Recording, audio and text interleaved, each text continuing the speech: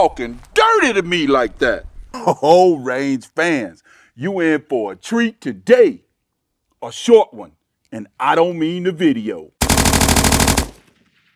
Range fans, check it out. That's right, a legal SBR. Yes, I got that expensive tax stamp from our U.S. government to legally own this thing.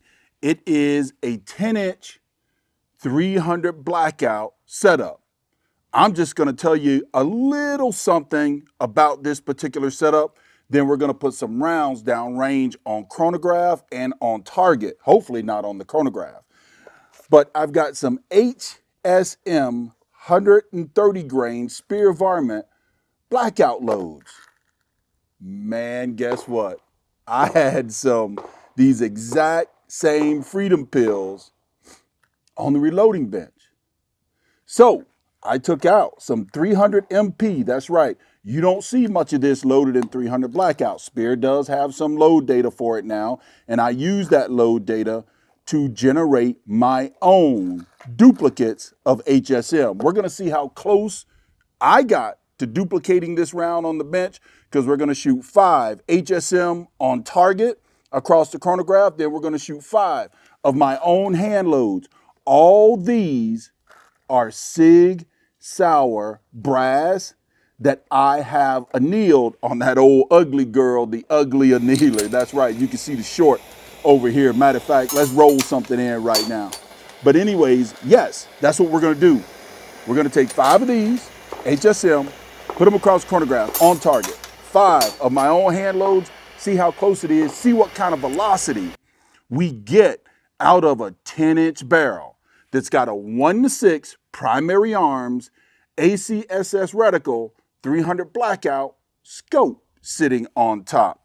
I've got a traditional military trigger in this thing. I'll tell you about it more in the up and coming videos of why I did that. What else has this thing got on it?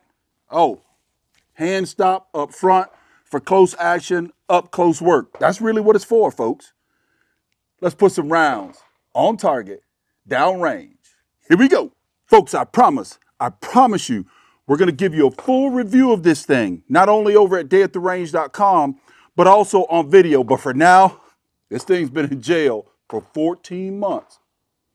14 months, it took that long. To me, that's just ridiculous. And boy, the current administration ought to be embarrassed, but this is not a political channel. Anyways, let's get these chronograph readings and see where we hit on target with HSM Speer 130 grain. By the way, you know what? I need a little help, okay? The help is I put these hand guards on here, and they're a little too long. They make it look menacing, right? Oh, yeah. But the flash suppressor, when it comes off, my SIG 7.62 suppressor is a little too big for the hand guards. Are there some shorter ones out there, folks, that I could use? Tell me. All right, let's put this thing on target. Woo-hoo. Let's get some readings. Oh, let's not shoot the old chronograph. Let's see where this thing is aiming at. Oh, it's dead center. Okay, all right. Here we go. Off safe.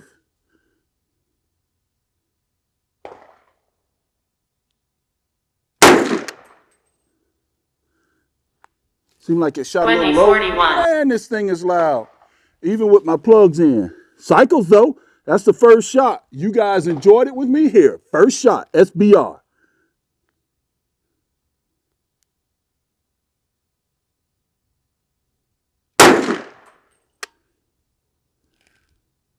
$2,154.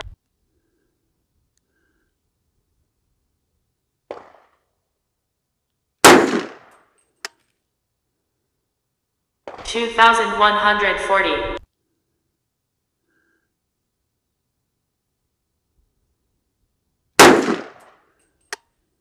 $2,147.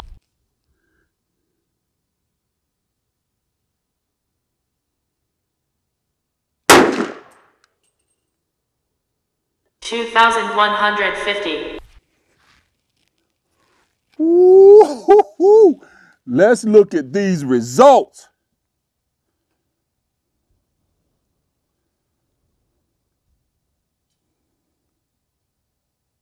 Ooh, the spread 113, standard deviation 43. The average is 21.26. You know what, folks? We're going to go right back with my hand loads. 300 black, 130 grain. MRG, Mr. Revolver Guy loads. All right. 130. We're going to save that. That way we can show all this to you. We can show all of this to you over on Day at the Range. Yeah, I'm a little bit of a mess today, folks. All over the place. Just so excited to have my SBR out of jail.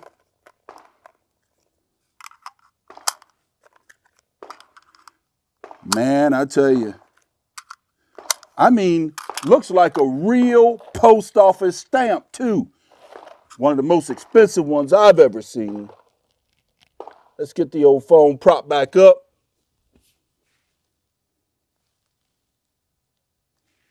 Yeah. 5 rounds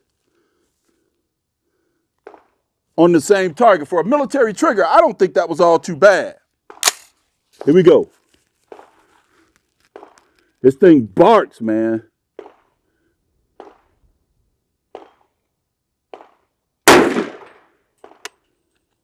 $2,126.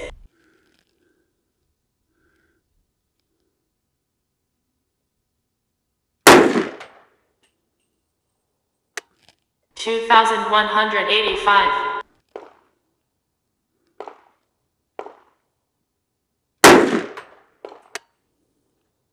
2,160.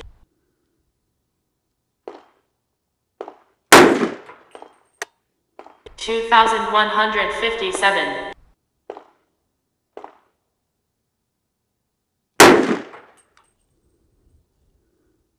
2,147. Ooh, that ain't too bad. Let's take a look, folks.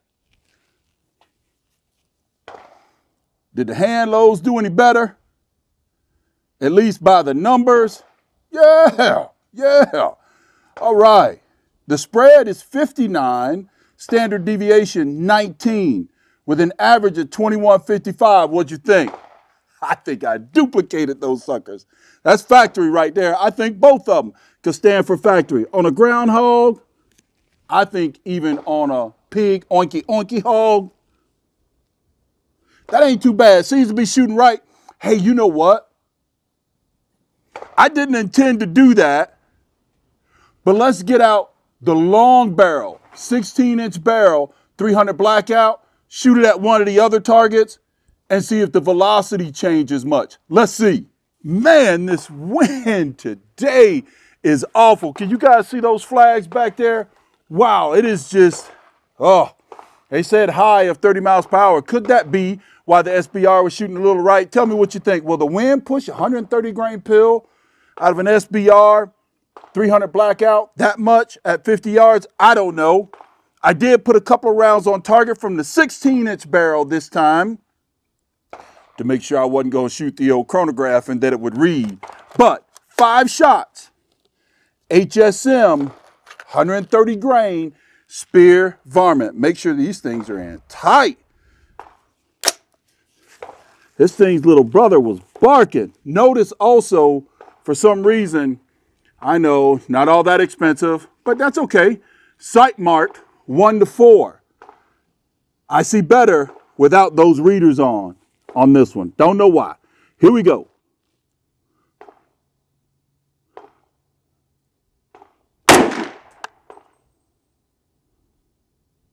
$2,189.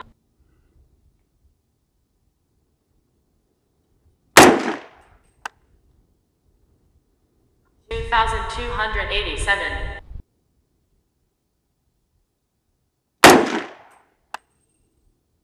2,271.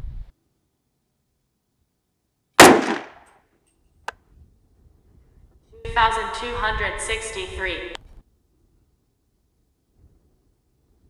2,298. Oh, that's interesting.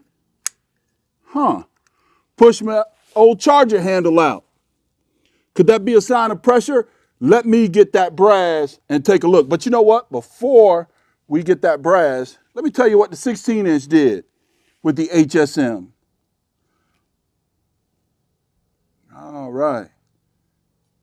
Full summary.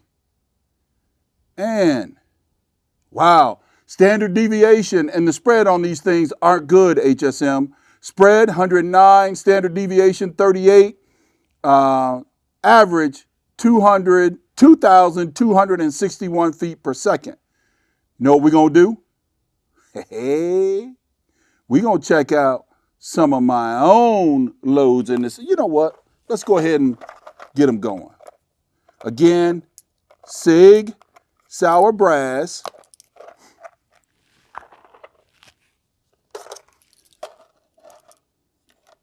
I mean, I tried to duplicate it to a point, you know, you never get the factory powder, but it's 300 MMP, 300-MP from Alliant powder on this thing. You can go over to dayattherange.com and see that, by the way.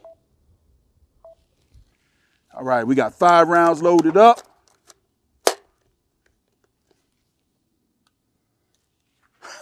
We got the chronograph recording. Let's see. Where will these go?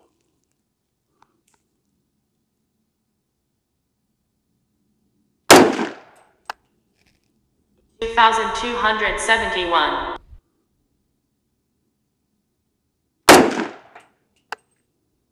2,351.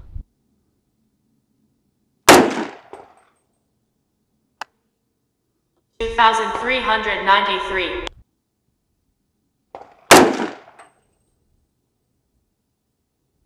2,372. 2,393. Oh, one ragged hole from all of them. I got to look in to see why this charger handle is not staying locked into position. That's interesting. I think I know what's going on there. But anyways, let's take a look. What did the 16-inch barrel do? By the way, to see the full summary, you know where to go. Dayattherange.com. All right. The spread, on my hand loads weren't too great. Yeah, the spread is 122, standard deviation, 45, and the average is 2,356 feet per second. So there you have it, from a 10-inch to a 16-inch barrel. What? We picked up about 250 feet per second. Folks, there's going to be more to come with 300 Blackout and that SBR we just got out of jail. I hope you enjoyed this. Comment down below. Let me know what you think. My old buddy Charlie, he's a data gathering fool, and a lot of these videos are just to keep him going and pique his interest. Be good, buddy. Take care of yourself. Mr. Revolver Guy, I'm going home.